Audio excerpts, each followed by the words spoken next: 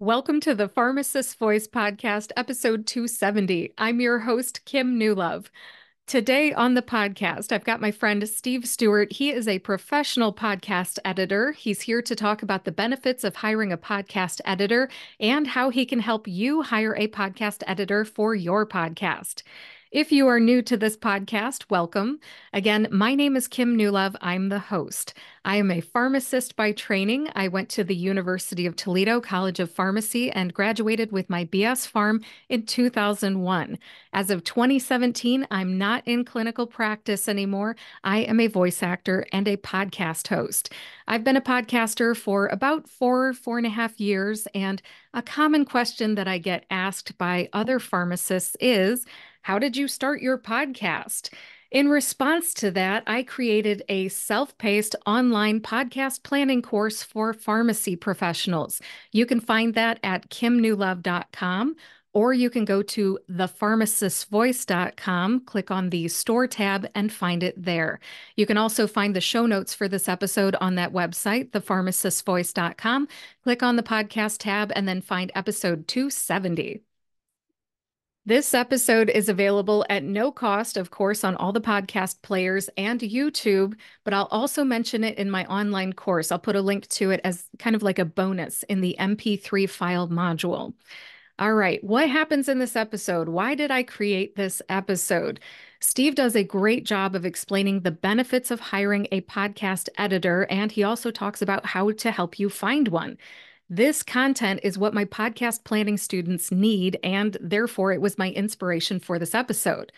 By the way, if you want to watch this episode, this is a YouTube video. So go to thepharmacistvoice.com, click on the YouTube icon at the top there, or if you use the mobile version, find the YouTube icon and you can find me there. The website, if you want to go about it that way, is youtube.com/@ the pharmacist voice. Again, this episode is available in both audio and video. At this time, I'll read a short introduction for my guest and then we'll roll the interview. Steve Stewart is the podcast editor for some of the biggest indie personal finance podcasts like The Stacking Benjamins Show, Afford Anything, and The MilMo Show. He also created the Podcast Editors Club, which now in March of 2024 has about 9,000 members. Congrats, Steve. He also co-founded the Podcast Editor Academy, which helps individuals build their own podcast services business. If you're looking for help with your podcast, Steve is there to support. Without further ado, here's my conversation with Steve Stewart.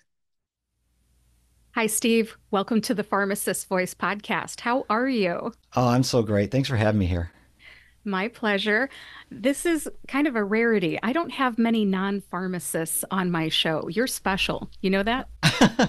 I've been called different things. Special kind of relates to that word, but not in the connotation that you're using. So thank you very much. I take that as a compliment.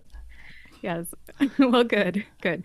Well, I invited you to be on the show to talk about podcast editing. I know a lot of pharmacists who want to start podcasts, and one of their barriers to entry is the whole editing part. They don't know audio editing software. They don't even know what program to use, how to press start, how to press stop, and all the things in between. But that's your jam. So I brought you on the show to talk about podcast editing. What do you think pharmacists should know about hiring a podcast editor? Yeah, well, editing is my jam. I love it. And I fell into it. I didn't even know I loved it so much until I was actually asked to do it for somebody else. And I was like, wait a minute, I know what a time suck it is, so I got to charge you for it. And that's kind of the whole trade of time for money thing. So what does a pharmacist need to know? Let me start off with the benefits, because a lot of people will take their recordings and that's it. They just put it out there, or they'll let AI do some post-production, which is getting better. It's still pretty good, but it may not do all the things that you want, and there's going to come a price. Plus, you can't make it do everything you want it to do. Whereas if you have a team member, somebody you can outsource to, we can call them freelancers, we can call them contractors, they'll be able to do exactly what you want if they've got the skills to do so. And with all the tools and things out there, it's definitely doable to do almost anything that you want, whether it's video or audio or both. So what does a pharmacist need to know? That really, all my clients will do basically this. They do all the work in finding the topic or the guest that they want. They will schedule everything. They will do the recording. They will hit stop. They will send me a message, whether it's an email or Slack, and say, "Hey, Steve, we're done recording." And then I can go and retrieve the recordings from wherever they have done it. If it's something like a online recording software service, or they have to download Zoom recordings and stuff like that if they're using something like Zoom, which we're using right now. But after I get the files, I do everything for them. A lot of editors do everything for them and turn it into the product that you want to then share with your audience. And that is, on average, when you're talking about an audio episode, for a novice, that could be anywhere from, we'll just say it's a 60-minute recording, or at least all the pieces of the recording of an episode. It turns out to be 60 minutes of raw audio. Could be your interview plus an intro, outro that you record separately. That can take 4 hours to edit, 4 to 6 for a novice, where a professional might do it in 3. Does that matter to you? It doesn't matter to you as long as you say, "Here, Steve, it's ready to go." But when you talk about video, now you're talking about a whole nother world of things that will take maybe up to 10 hours for that 1 hour of audio, depending on how deep into it you want to go. So really the choices that you make on what kind of product you want will turn into how much of a workload it is for you or for someone that you pay to outsource to.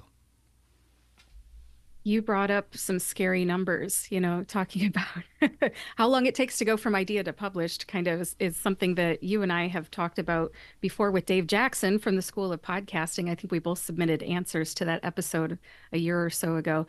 And it takes me for a 15-minute solo show about 3 hours. And that's not necessarily editing.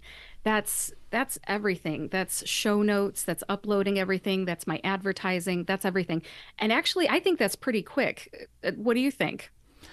It depends on how much prep work you want to do. And the amount of prep work that you do will help you to save time everywhere else. But then, of course, if you throw a guest in there, everything's out the window. You can have a guest who's a great speaker. Let's use Michael Hyatt as an example. He's a great speaker. But if you get somebody in there like me, who's not exactly a professional speaker, and we throw all these likes, so, ands, buts in there that just get to be annoying over time. For 15 minutes, you could probably sit through it all, but for a 45-minute conversation, if I kind of if I so and, kind of sort of maybe through this whole thing, kind of, maybe, then it gets to be really annoying. So it's the big variable there could be also guests if you have guests. But if you script your stuff beforehand or get an outline and you can speak from the outline with authority and it's natural for you, it could become a really great product with less post-production, less editing. But there's still some stuff you got to do. Or if you just want to wing it, you're going to have a lot of you-knows and ums and stuff like that in most cases. Yeah, in my case, if I don't script some sort of an outline so it's chronological, the order in which I want to say things, then I talk in circles and I make the same point 3 times and I'm kicking myself afterwards. So you're right. The more preparation you do, the less editing you end up doing in post-production. Yeah. And I tended to do that too with my own podcast. I had a podcast from 2010 to 2015, and there were times where I just wanted to hammer this point. And like you, it just ended up being said 3 times different ways. And some people call repetition the way that people learn. But then for me, it was just kind of like, okay, that's enough. We're beating a dead horse. Yeah, I don't like hearing myself do it 3 times. Just personal preference. I was having an interview yesterday that I think ended up being 30 to 45 minutes, and I wanted it to be 20 to 30, but it's because she was asking me questions during it too, so I could share my experiences. As I shared my experiences, I caught myself doing the thing where I was talking in circles 3 times, and I just thought, in post-production, I wonder if I can reduce that to 1. Exactly. And I might be able to, for the benefit of my audience, because I think once is enough. Once is enough. Yeah. Yeah, and you mentioned that pharmacists may not know the software that you need to edit podcasts with. There's 1,000 varieties out there. It used to be pretty simple. It was an audio editor. But now with the influence of video out there, there's video editors, which you can pull the audio from the video then if you just want audio from it. But then you've got these text-based editors like Descript, or now a company called Headliner has a video and audio editing product called Eddy, E-D-D-Y, which is very simple and very similar to Descript, which is you're running it, you're uploading your video or your audio, it transcribes it, and then you edit it like a Word document, and it removes the video and audio from the recording for you. It's not perfect. It's, you know, AI in there, and it's a web-based program doing it for you, but that animal hasn't existed more than 6 or 7 years ago, and now it's just changing the way that we can do things these days. For most pharmacists, I think what they're going to want to do is download free software such as Audacity, or maybe if they're feeling rich, they can subscribe to, what is it, Adobe Audition, Oh yeah. for $30 a month or whatever it is. Like you said, there's a bunch of varieties out there. I use Studio One Artist, and I know that's kind of rare. Not a whole lot of people use it for podcasting, but I do, and it works for me. Yeah. So most pharmacists would want some sort of an audio editing program where they press start, record the interview or the solo episode, press stop, and then hand it off to somebody. Once they hand it off to somebody, what do they get back? What is the main thing? The main thing they're going to get back is either an MP3 filed format, which is, you know, the smaller version of the raw recording, but edited. So and you can get the music that you want. Maybe you've got some theme type brand of music that really fits your brand.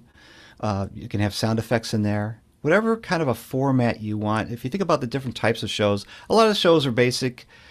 You know, you got the music play, the host introduces the show, then they introduce their guest, they have a conversation, the music plays, and you do your key takeaways or your outro. That's a typical one. But there's also shows out there like narrative shows, which are more the NPR type shows where they're going to introduce the little piece of audio that they're going to play from their guest, and they do that throughout the thing. You know, and we were talking about this, and this is what they said, and then they play the piece of tape.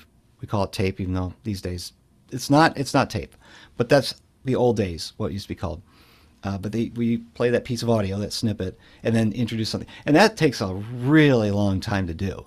And then you've got the more audio drama or even some of the true crime shows where you're doing a lot of stuff. You're not just putting, you know, pieces of voices together in different places. You're taking sound effects and making soundscapes and trying to make a more enriched environment there. And there's 10x the work there too, because you got to decide what are the sound effects, how long do they play, how loud are they, when do they come in, when do they go out, stuff like that. I don't see many pharmacists making audio dramas, just Right. just to make my point. What I wanted you to say, I think you ended up saying it's the MP3 file. So they give you the raw audio, and in return, you give them a finished MP3 file, which they can then upload to the media host. Yeah. And you have then, if it's a 15-minute solo show that has taken them, 20 or 30 minutes to stumble through, it has probably taken you 60 minutes, maybe 2 hours, whatever, to do the thing and create this MP3 file. You have saved them 2 hours, basically, Minimum. of time, at Yeah, least. minimum. So I think that is, yeah, minimum. Because some people are much more stringent. They are more strict about their product than others. Some people won't level the voices, and that takes me really to one of the other questions that I really want to ask you is, how can you find a podcast editor that will do all the things that need to be done without you yourself as a pharmacist not knowing that these things even need to be done? How can we find good podcast editors, Steve? Yeah, for the most part, people think they go to a online job posting site like Fiverr or Upwork. Fiverr, not recommended. Upwork, there's some really good professionals in there, but it's more of like the gig economy. Like if you were to order something and have it delivered from DoorDash or Grubhub, you don't know who the delivery guy is. And you make another order and it might be delivery girl. And then you make another order and it's a delivery them. You don't know who's going to be delivering your package the next time.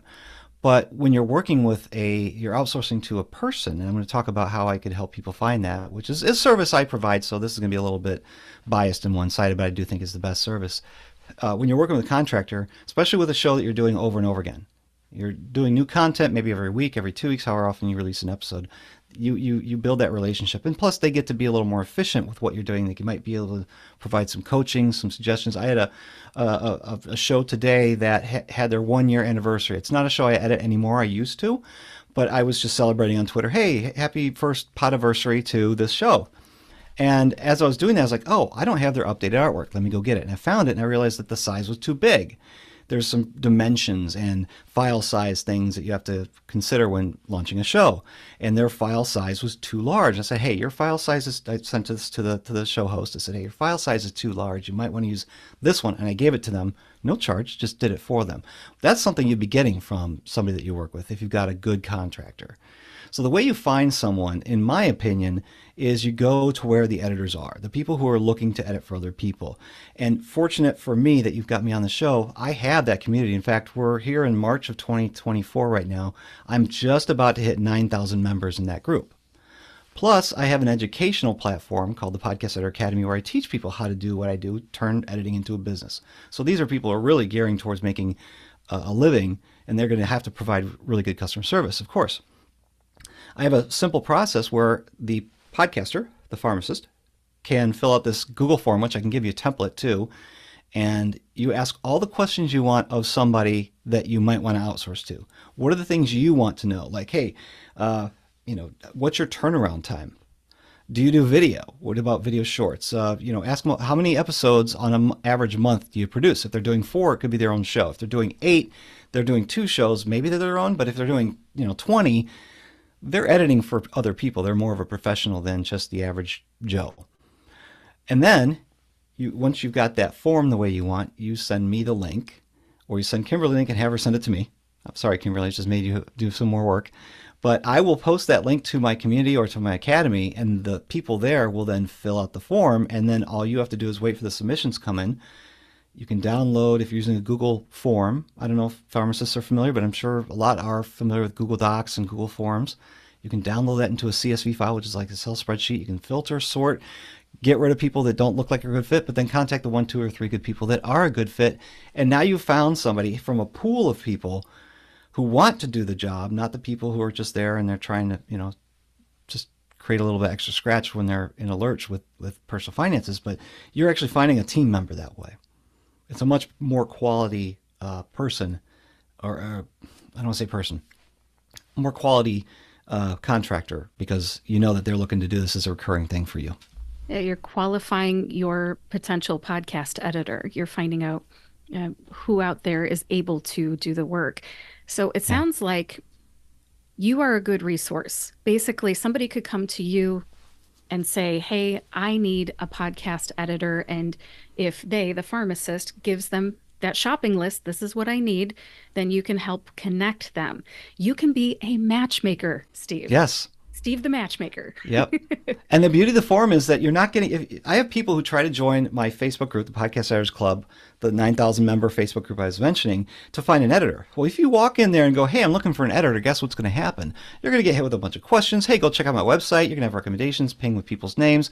They're going to DM you. Nobody has that kind of time to deal with all that, which is why the forum is so great, because people have to be forced through the forum, and then you can say, hey, I only want people who do more than 8 episodes a month and charge a reasonable amount of money, or they have a good turnaround time because I need this done within 24 hours or something like that.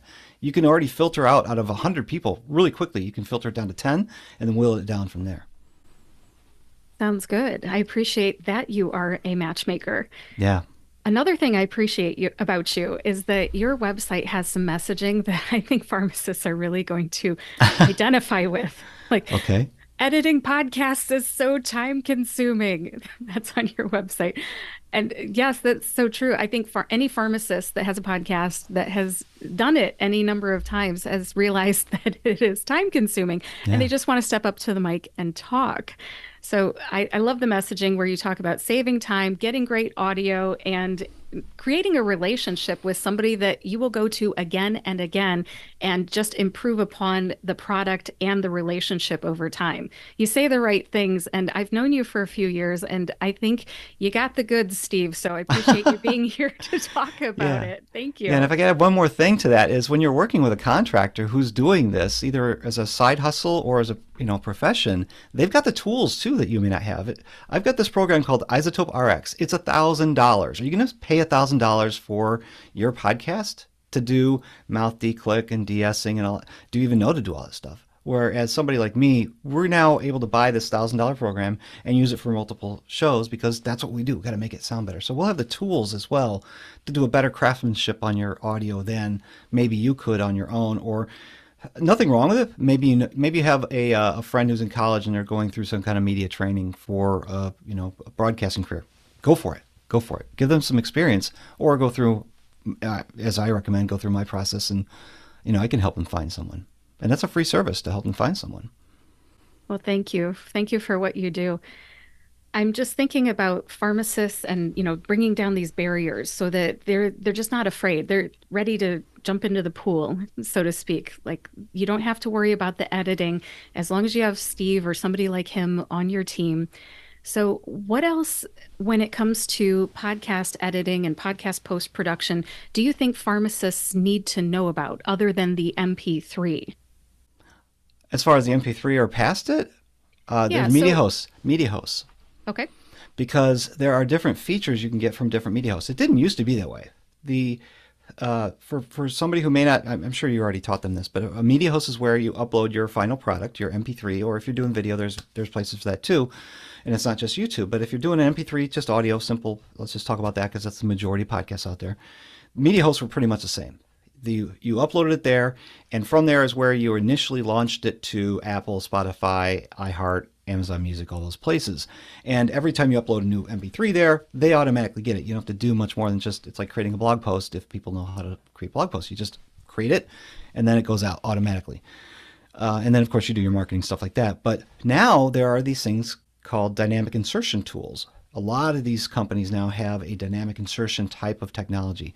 And to make it as easy as I can explain it, it is a way for you to mark a point. Just put a pin in your audio somewhere. It's in the media host. You go in the media host, you upload your file, and then you say, hey, at this point is where I want something dynamically inserted. So it could be an ad for a product.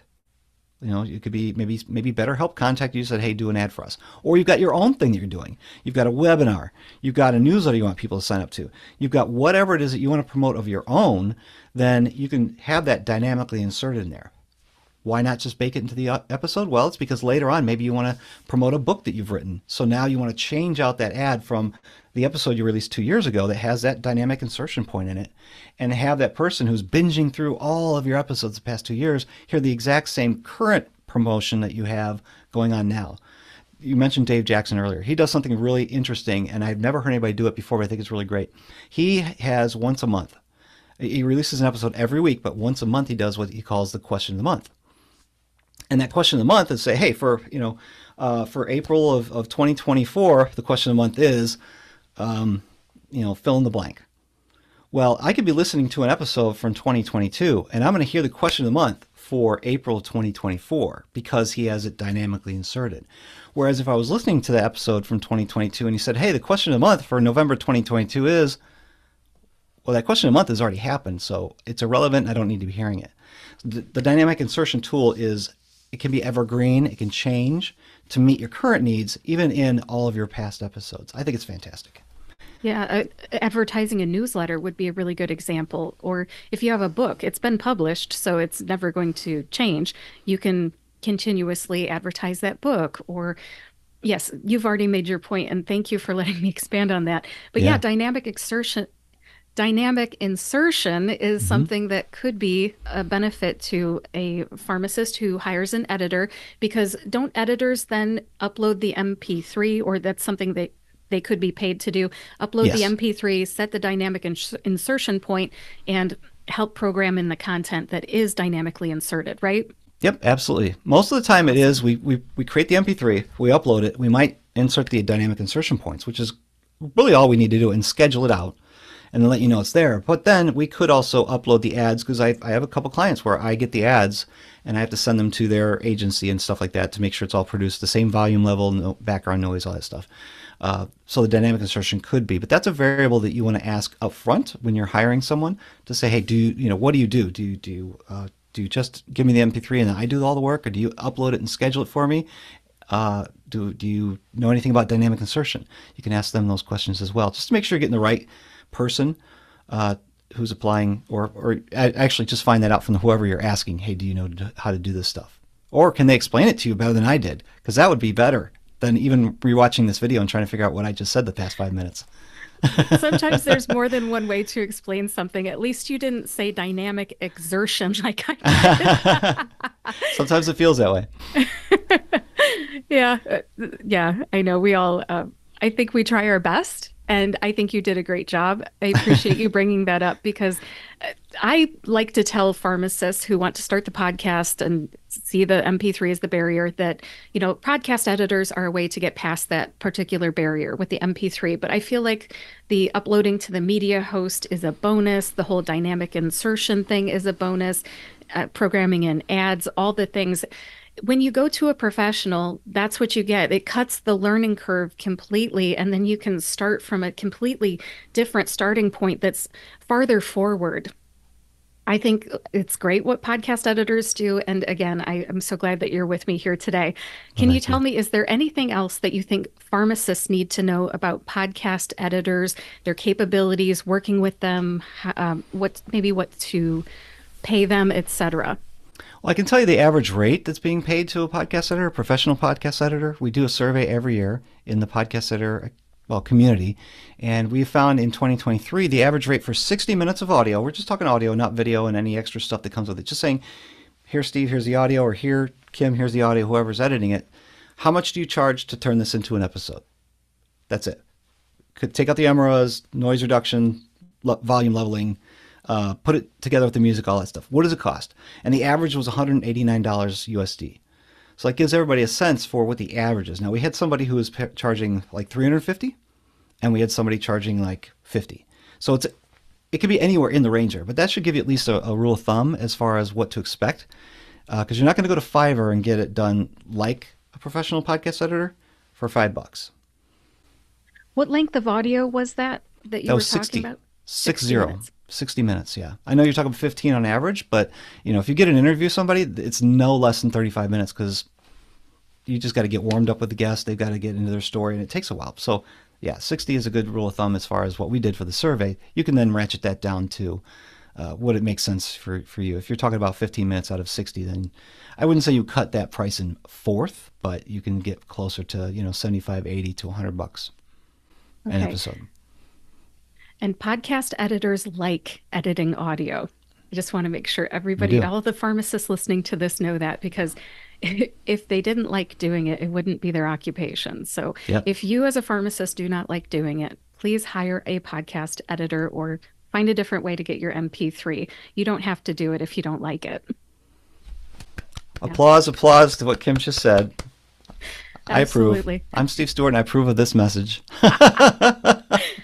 I actually love audio editing. I probably shouldn't say that, but there's something in me that I just love it. It just makes a lot of sense.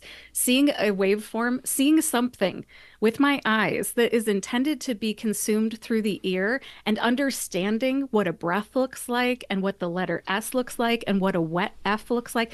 All that is like super nerdy. And for some reason, I love it. Yeah, it So I'll be is. eating breakfast and editing audio. I just love it. I don't mind it one bit, but I am not normal. Well, if you get to be like Mary doing it all the time, you get to see like the Matrix, Uh-huh. how you can Yes. read the Matrix, but it's in a waveform. And there's an there's an Hmm. there's an there's a breath. I need to silence the breath. And you look at what you're editing, and when there's a conversation, there's a typical pattern of how many seconds are between when the host stops speaking and the guest starts speaking, and you get a rhythm with it so that if there is an or a loud breath, you can insert silence in that exact interval and it sounds very normal. And Yeah. that's what podcast editors do. They just know their stuff. And Hmm. I am secretly a podcast editor. Don't tell anyone. They're going I to edit start. my own stuff. They contact you when you're using Studio One. No, yeah, I do use Studio One, and yeah, I do love what I do, but I am rare, and I know that. And for any pharmacist out there, I don't want you to think that you have to enjoy editing audio too, or eat breakfast while you do your audio editing like I do.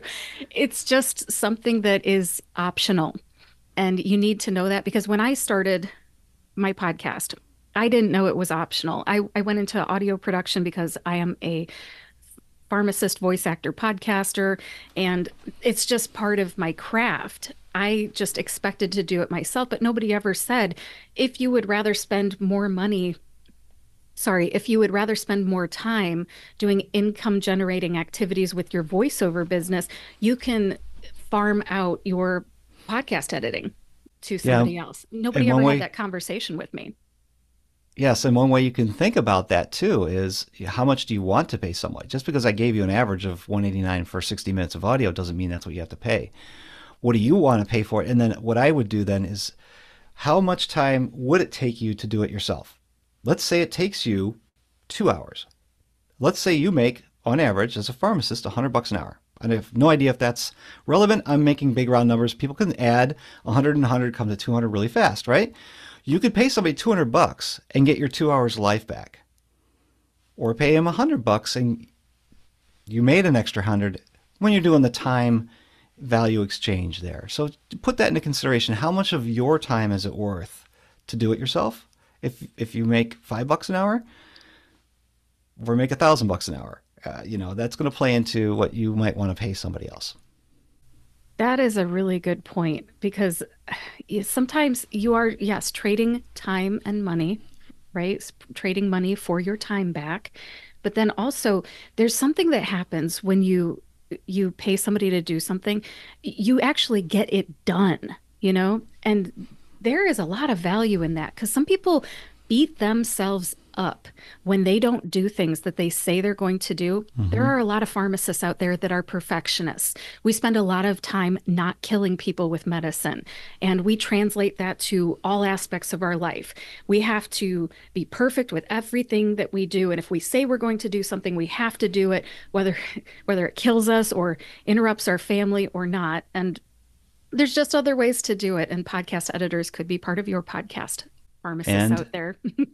and they could be your accountability partner because if you know you got to Yeah. get something done for them by a certain date, you're more likely to do it than to sit there and what's on Netflix tonight because I don't feel like it.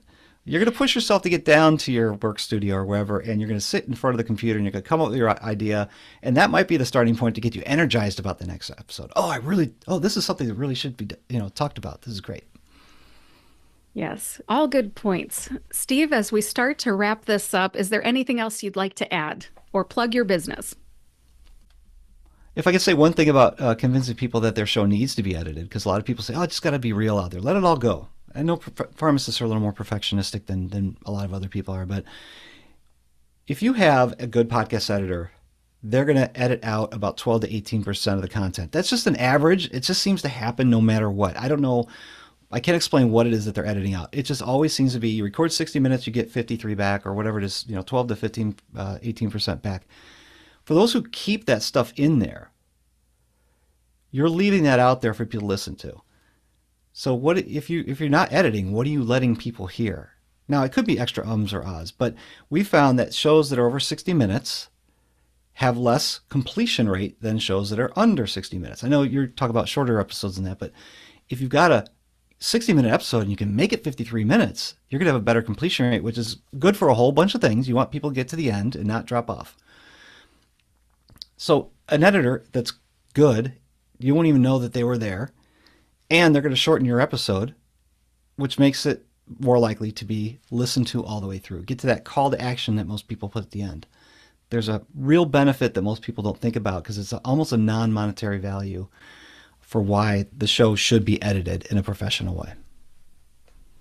You're making me want my podcast edited because I feel like there's so many benefits that I didn't think of even before today. The dynamic ad insertions, something that I've never done. I could hire a podcast editor just to do that one little thing. It's kind of like a la carte when you say you don't necessarily have to get the podcast editor to create the MP3. You could do some of these other things kind of a la carte too. Accountability partner kind of situation too. I think you brought up some great points, Steve. Yeah, Thank you. coaches. You can outsource to all kinds of things. They don't have to be editors either. You can work with a marketing company who does some of that for you. But as far as the post-production of the audio or the video, yeah, get a podcast editor. Very good. And then that is almost something that I feel like a pharmacist could wean themselves off of. Not that I'm trying to put you out of a job, but if they work with a podcast editor and see how it's supposed to be done and try to do it themselves and build up their confidence, then that could be just as an entry point. I think everybody needs an entry point that makes sense to them. And I feel like if you're a pharmacist out there and you are thinking about starting a podcast and creating an MP3 file is the thing that's keeping you from starting your podcast, just use the podcast editor as your entry point. Let that be okay with you. And then if you really want to do it all yourself eventually, then wean yourself off of that. I bet a podcast editor, as much as they appreciate the business, they want to see you succeed. So I think they would give you good advice. Better Right, to see Steve? them succeed than for them to pod fade and not do the show anymore because it's a time suck and they don't like doing that part. And it's too hard and too time consuming, all that stuff. Yeah. I've seen it happen way too much. Yeah. Oh, yeah, I know. I've seen it too. And as disappointing as it is, because I love the shows, I understand that it does happen. So no shame. I'm not trying to throw shade out there. It happens. If you have to pod fade, then it happens. But Yeah. don't let it be because you didn't hire that podcast editor that could keep it going for you. Yeah. Yep. And transparency, I pod faded. I let my show end at episode 200 and I was going to start a new one and never did. I got into this instead. So there's life changes in your future. Roll with it.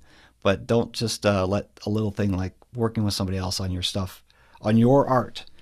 Don't let that keep you from doing it. Yeah. Good points. Well made. Thank you, Steve Stewart, for being with me here on the Pharmacist Voice podcast. Take care. Thank you.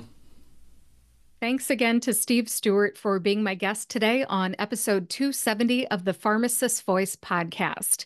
I'd like to recap the benefits of hiring a podcast editor, and then I'd like to talk about the Google form that Steve mentioned, the one that will help you find your podcast editor. I used the form, I found an editor, and I would like to tell you about that experience. Here we go. I broke the benefits of hiring a podcast editor down into 5 groups of comments. Number 1, editing MP3 files is time consuming, especially when you're new. A podcast editor will save you time and frustration, the cost of expensive tools. I believe Steve talked about RX10, which cost him $1,000.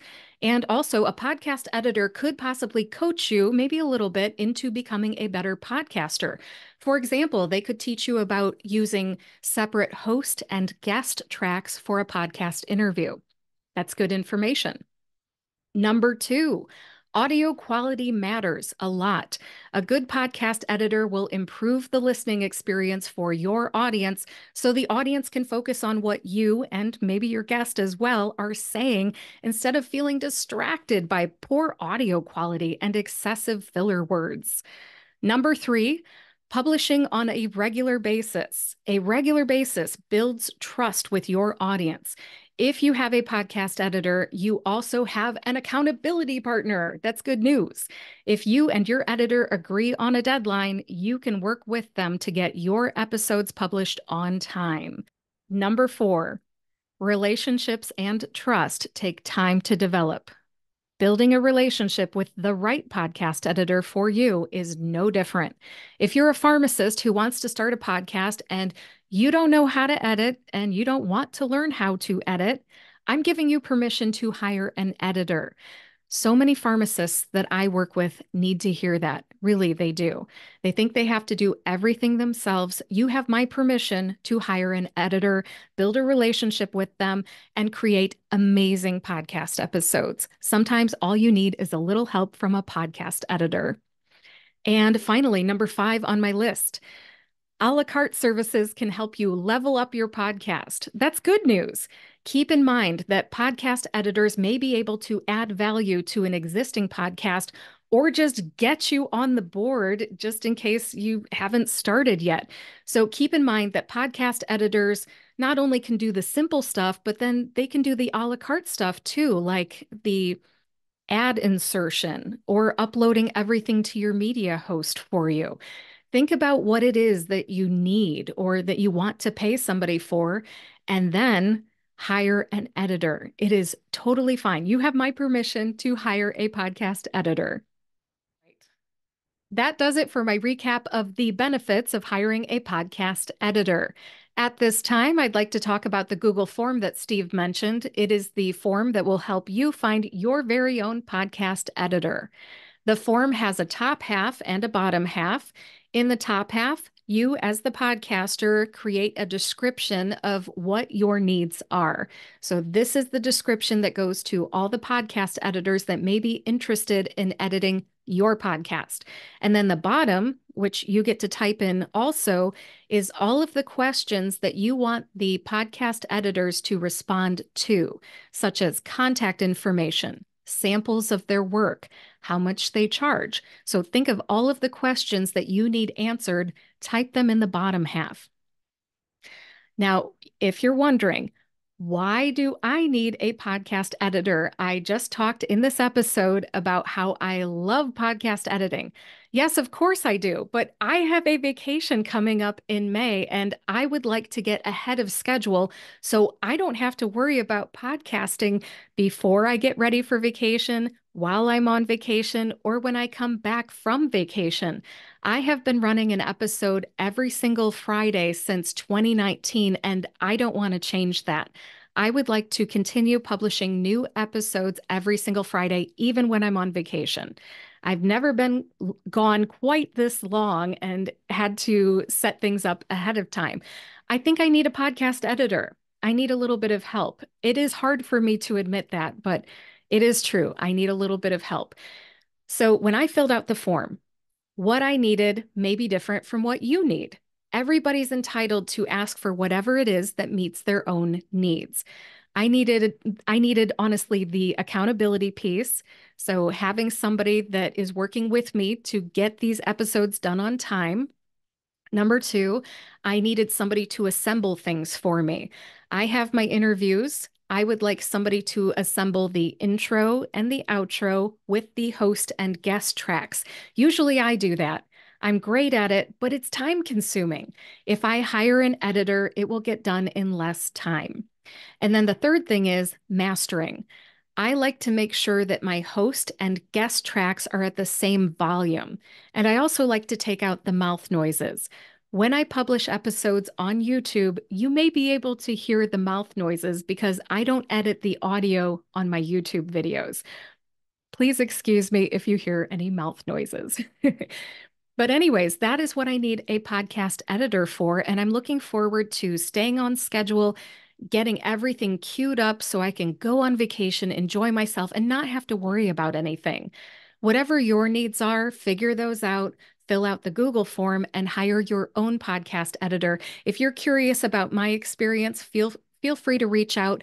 The contact form on my website is the best way to get in touch with me. That's thepharmacistvoice.com. Click on the contact tab, leave me a message. All right, that may not sound like much, but I will get back to you about my experiences. And I would like to give a shout out to Engin Hassan. He is my podcast editor. Thank you very much for helping me out with this episode. As a surprise, Steve didn't know this, but I hired Engin Hassan, a podcast editor, to help me with this episode. Why would I do that? So I could give you some feedback. As an audience, I'm sure that you appreciate my personal experiences. Plus, that experience for me gives this episode a full circle feel. It comes full circle. We talked about the benefits of hiring a podcast editor. We talked about the Google form. I shared my experience with it. It's a full circle moment for me, and I am glad that I did it. All right, let's wrap this episode up. Thanks again to Steve Stewart for being my guest today to talk about podcast editors and his Google form, which might help you, my listener, to find your very own podcast editor. Thanks to Engin Hassan for helping me put this episode together and being my editor. I'm looking forward to working with you. And thank you, my audience, for listening to episode 270 of the Pharmacist Voice podcast. Please visit thepharmacistvoice.com to read the show notes. In the show notes today, you will find a lot of links. We've got Steve Stewart's website and social media links, the Google form that we talked about that will help you find your podcast editor, my podcast planning course for pharmacy professionals, my social media links, and more. Now, do me a favor. If you know a pharmacist who wants to start a podcast or they need a podcast editor, please share this episode with them. And if you like this podcast, please subscribe to or follow the Pharmacist Voice podcast on your favorite podcast player and YouTube to get each new episode right when it comes out. Thanks for listening today. I'll talk to you next Friday.